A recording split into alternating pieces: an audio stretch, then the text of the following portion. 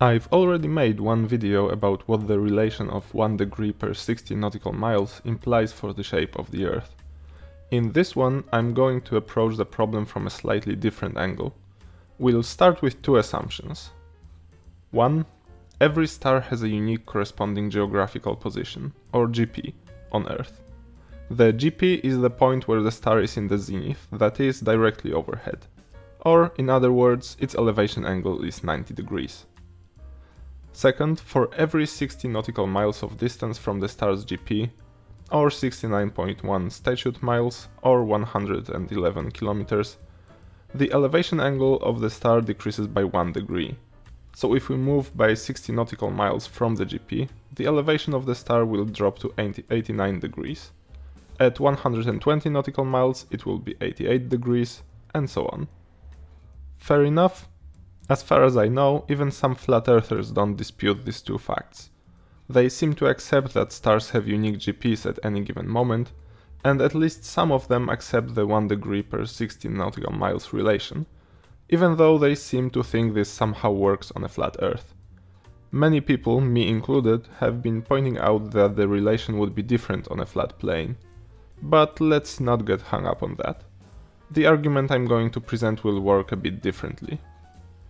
Now, a small disclaimer. I don't recall seeing this put this way before, but it's quite possible someone already did it, as this doesn't exactly require a stroke of genius to notice.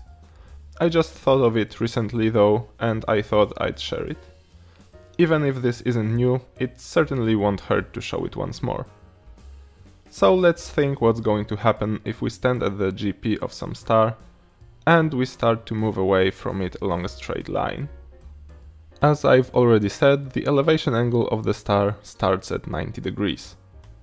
Once we move to 60 nautical miles away, it will drop to 89 degrees.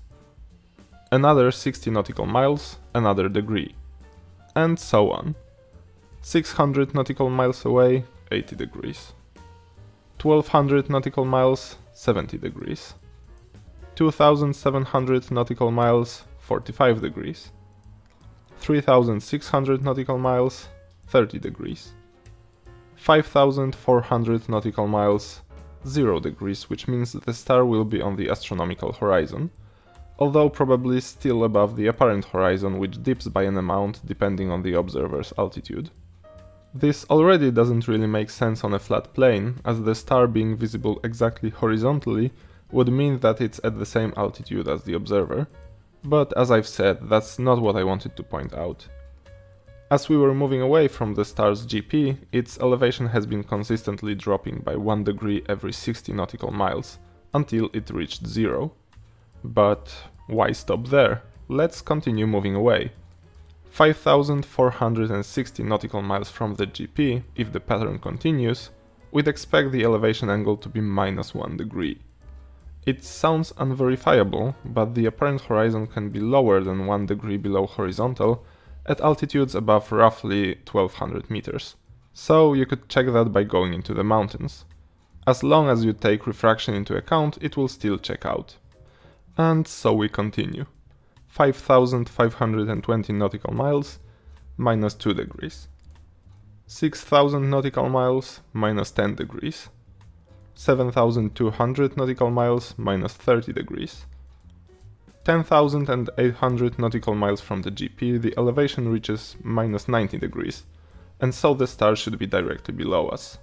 If the 1 degree per 60 nautical miles is a general rule, and there's no reason to think that it isn't, it's simply what has to happen, and it does work. If you take two stars that are exactly on the opposite sides of the sky, if you stand 10,800 nautical miles from the GP of one of them, you'll see the other one in the zenith, so it stands to reason that the original star really is directly below you. But let's continue moving even further away. 12,000 nautical miles away from the GP, the calculated elevation angle will be minus 110 degrees. It sounds a bit absurd, because how can it be below minus 90 degrees? But this just means that we need to look 110 degrees below the direction in front of us, which is the same as 70 degrees below the direction to the back. So the elevation angle is really minus 70 degrees, but to the back instead of to the front. Let's go further. At 16,200 nautical miles, the star should have dropped by 270 degrees from the zenith, which gives the elevation angle of negative 180 degrees, or simply 0 degrees to our back. The star is now rising behind our back, but let's still not stop. We'll only stop at 21,600 nautical miles from the GP. At this point, the star should drop by 360 degrees from the zenith. But wait, 360 degrees is one full rotation, so dropping 360 degrees from the zenith puts it back in the zenith. So the star is back directly overhead. We're at the star's GP again. We are moving in a straight line away from the GP and somehow we came back. And note that we said nothing about the direction in which we moved. This would work just as well in any direction. So if we start at the star's GP and move 21,600 nautical miles in any direction, the star will be back in the zenith, which means we'll be back at the GP. Weird stuff. Sounds impossible.